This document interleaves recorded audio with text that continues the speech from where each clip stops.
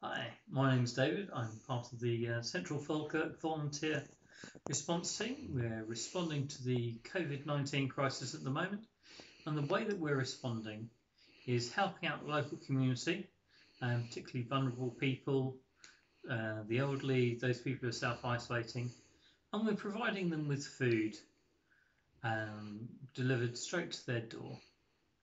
And the reason why we're looking for funding is to help buy the food so we can do the delivery.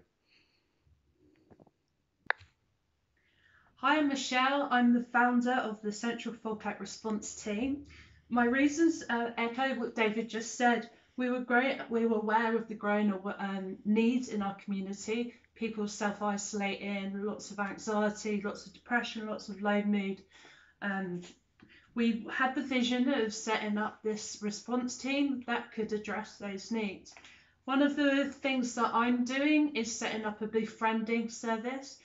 This will be on the phone line. We will provide listening, we will provide compassion, and we will be there just to share a friendly chat. What we're looking for is funding to produce packets of mental health support tips, self-management tips that people can use at home. So we'll need funding for printing costs and get postage costs to get it to them.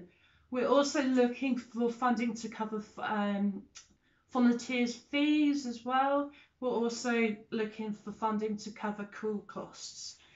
We'd appreciate any donation that anybody can give us. Thank you.